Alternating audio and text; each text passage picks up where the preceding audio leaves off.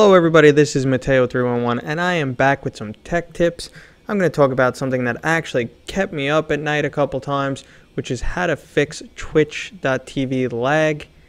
This is not going to be for the streamers, this is just for the viewers. I'm going to have a separate video on what streamers can do to help performance and everything, but I'm going to get right into it. I don't want to bore people. I'm just going to put out some of the best fixes I've found.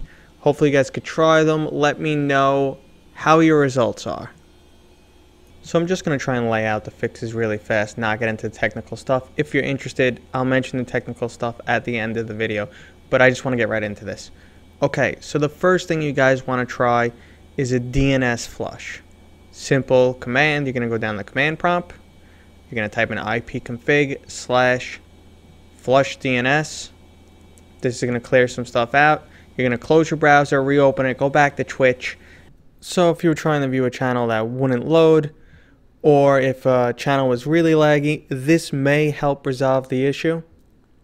The second thing you guys should try doing is, instead of going to twitch.tv, try a site like en.twitch.tv. This is going to bring you to different servers. That might resolve the issue depending on where you are. So you're just going to try a different language-based site for Twitch. I'll put some links for that. And finally is a Chrome and Firefox extension that you can add in called Ghostery. Now I'm just going to go to the technical stuff of how all of this works.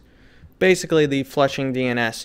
DNS servers translate a website name into the IP address.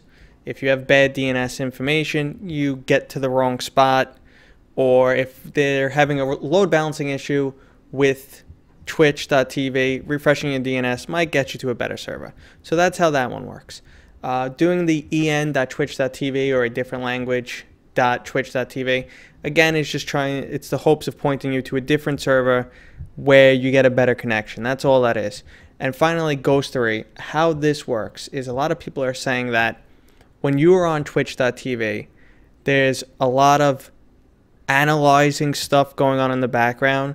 They're basically collecting information, and this is what is lagging. This is what's causing the information, the overall lag. Because a lot of people online say, oh, well, I have a 100 megabit download speed, or I have 50, and I have all this.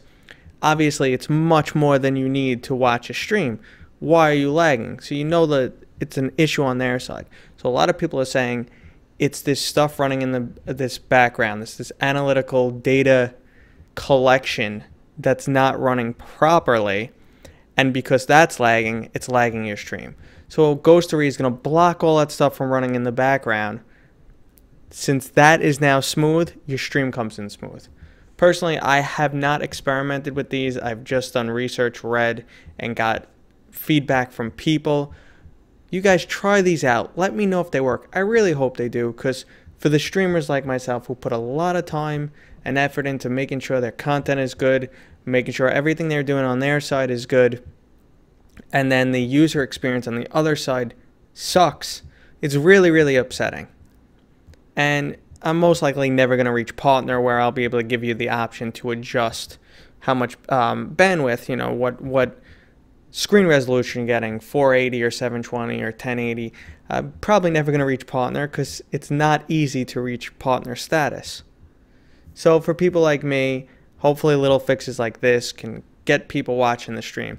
There's also the complication of a lot of the viewers are in Europe, so this causes a lot of other overhead and might make it really hard for certain people in Europe to get a good connection. But otherwise, guys, I hope this helps. Let me know. Send me some feedback. That is it, guys. Good luck. And as always, guys, please make sure to rate, comment, and subscribe. And you could also check me out on gamingwithmateo311.com.